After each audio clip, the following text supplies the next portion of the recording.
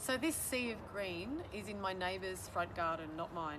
So I've got heaps and heaps of shade in my front garden, almost total shade, and Deb had a front lawn, and so over the last couple of years we've pulled it all out with some help, and this is the result this winter. So we've got a really intensive cropping going on. These are Broccoletti, or sprouting broccoli, and in between we have Bok Choy. So the Bok Choy are really fast growing, and we've planted them quite close together, and we're harvesting them from the outside leaves first, and we're keeping them in a small, a whole lot in a small space that way. We're also getting a lot of useful weeds, such as chickweed, so we can feed that to the chickens or my quails, and also we can eat it ourselves. Very tasty. We're getting a little bit of other weed, oxalis and grass, but again the chickens are loving that, so that's not an issue.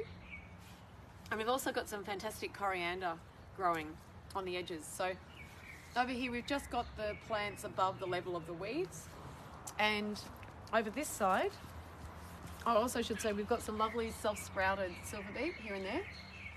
I might even transplant those to my nature strip.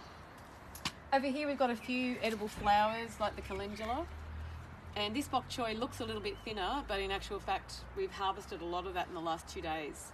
So this is enough for her family of 5 and my family of 1-2, whenever people are around. So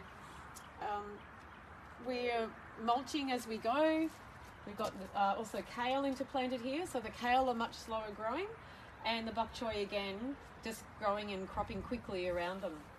And then at the back here we've got some spinach, and you can see that I've just done a really thick mulch at the back there for the kale and the spinach, and just try to keep down some of the weeds. And the main thing when there's a huge weed seed bank like in this garden is to try to get the vegetables a bit of an advantage above the weeds, and that's about the best you can do in this situation.